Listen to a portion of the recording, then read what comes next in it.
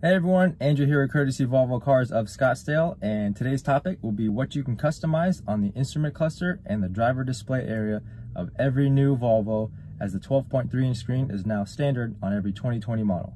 So today we're going to check it out using a brand new V60 Sport Wagon.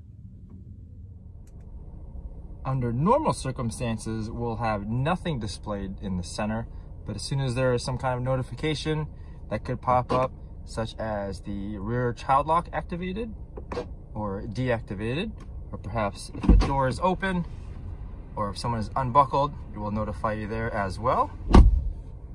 If you were to set a destination, that will automatically show up in the center, and it will look just like this.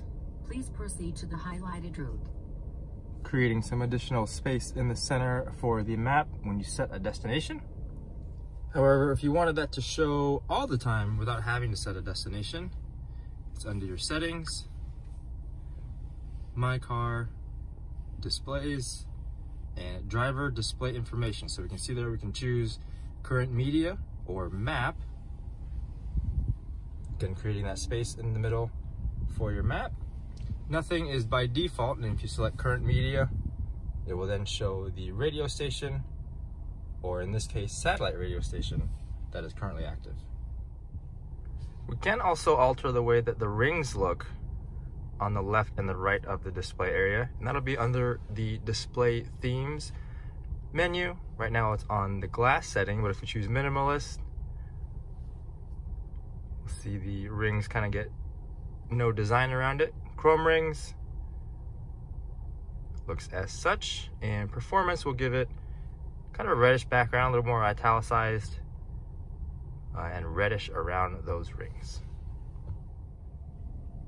And lastly, we have the information on the very bottom of the display, which can be altered with the pop-up menu button right here on the steering wheel.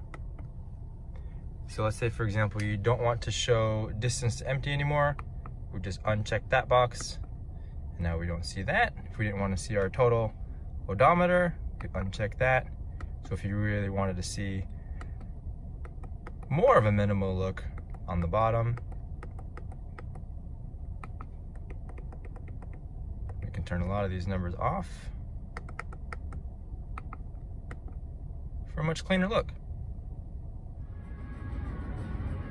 No Volvos were harmed in the making of this film today, so do the YouTube thing, like, subscribe, leave a comment down below for future videos, and we'll see you in the next one.